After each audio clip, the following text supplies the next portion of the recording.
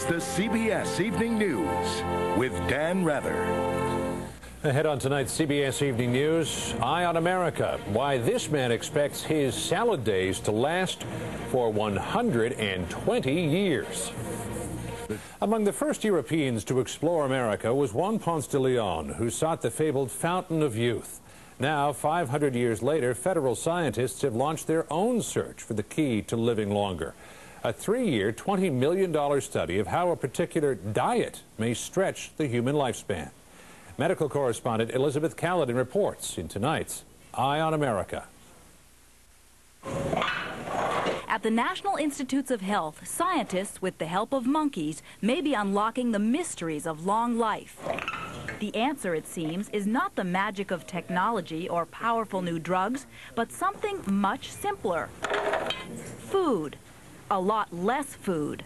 There's no question that diet contributes to aging and disease. For 15 years, researchers have compared rhesus monkeys fed normal diets to those fed 30% less.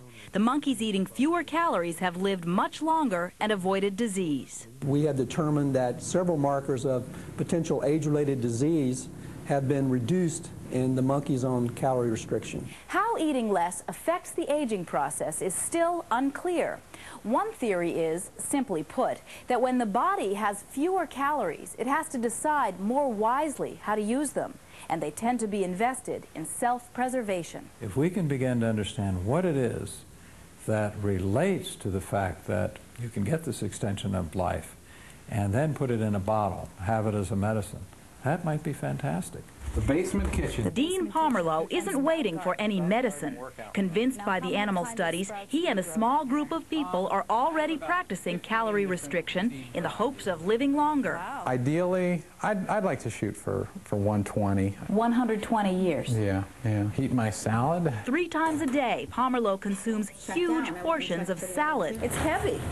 It's about 6 pounds worth of vegetables that I eat in a day. He also eats sprouts homegrown in his basement, fruit, Orange Ruffy tonight. and small quantities of lean protein like fish. The bulk of the diet that I eat keeps me from getting hungry. In 2.5 years, Dean's lost 45 pounds. The extreme thinness has meant brittler bones and a decreased libido, but his health, he says, is better than ever. I haven't had a cold that's lasted more than half a day in the 2.5 years since I started. I think my mood and sense of well-being have improved substantially since beginning the diet. Pomerleau admits it's extreme, but I see it as worth it to experience more of life to give up a slice of pizza. that is unlikely to be a view shared by most Americans, now notorious for loving their food. So even if calorie restriction does work in extending human years, scientists may find their biggest challenge is convincing people to trade in quality of life